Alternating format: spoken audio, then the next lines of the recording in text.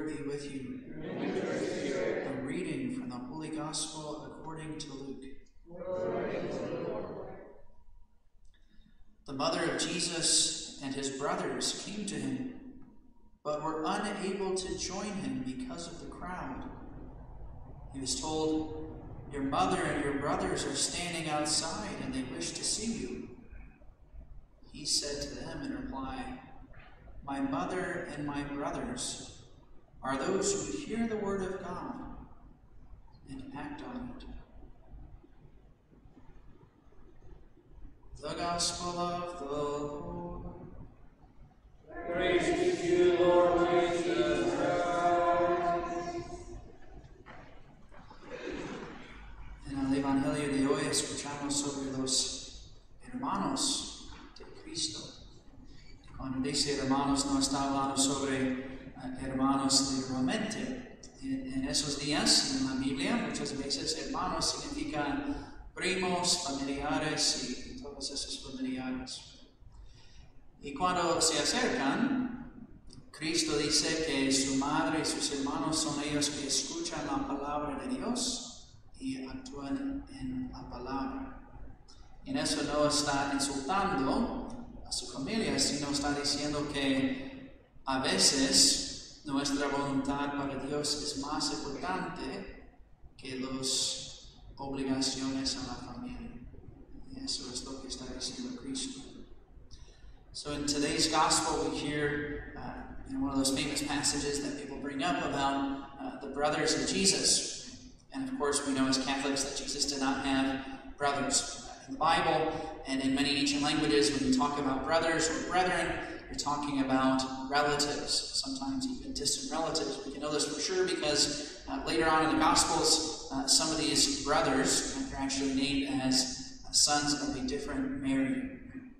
And so there's basically, there's different theories about who these brothers are. Obviously, as Catholics, we don't believe they were blood brothers, and of course, that's what the scriptures testify. There was a common theory kind of early in the church. It comes from the apocryphal book called the Proto-Evangelium of James, and it talks about the brothers of Jesus being sons of Joseph from a previous marriage. It's kind of an interesting theory. Maybe you've heard of this. Many people in the church, they have speculated that one of the reasons why we don't hear about Joseph during the public ministry of Jesus is because Joseph was already dead. And people speculate that he must have been much older.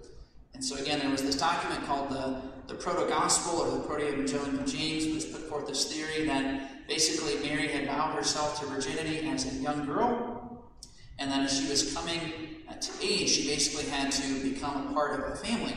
So the idea was that Joseph would respect her vow to virginity and chastity, and she would basically become a member of his household. That theory's never been embraced by the church, and there's a number of things that can be argued against it. But that's one of the reasons, if you've ever wondered, why in a lot of the iconography of Joseph, oftentimes he looks much older than Mary. It comes from that book, or Evangelium of James. So there's lots of different theories about this, about who exactly they are, but I don't personally believe that Joseph was much older than Mary. I think both of them are about the same age.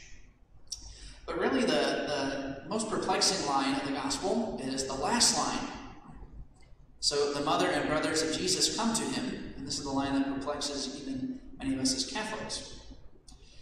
People come to him and they say, "Jesus, your mother and your brothers are standing outside and they want to see you." And Jesus' response is, "My mother and my brothers are those who hear the word and act on it." And many people, when they read this, they feel like it kind of sounds like an insult towards Mary and his relatives. What exactly is Jesus saying here? Of course, we don't believe that Jesus was actually insulting his mother. Jesus did not break the Ten Commandments. He always honored his father and his mother. But what the church fathers said about this passage is that Jesus is basically foreshadowing something that would happen later in his life. He was preparing his mother and his relatives for the distance that they were eventually going to experience and the suffering that they would experience. Much like when Jesus was 12 years old and he remained in the temple for those 3 days, and his parents parents were worried. Jesus was slowly teaching them that one day they would lose him, and that would be their ultimate cross. So he was preparing them in some ways. He was also pointing out here that part of the reason why his mother is so special, it's not just because she gave birth to him. It's because she, more than anybody else, listened to the Word of God, and she acted on it. And finally, what the church fathers say, and I think this is something significant for all of us, is that one of the reasons Jesus said it this way is he was trying to point out that, yes, his obligations to his family are very important, but they're not as important about being about his Father's business. Sometimes in families, when people receive calls from God to do something, whether it's to answer a vocation or to make some risky decision, oftentimes it comes at a sacrifice to their family. But the obligations to what God is asking of us is more important than satisfying the needs and desires of our blood relatives. And this is something that many of the saints wrestle with, many Christians wrestle with today. That even though we love our families and we owe so much to our families, what we owe to God comes first.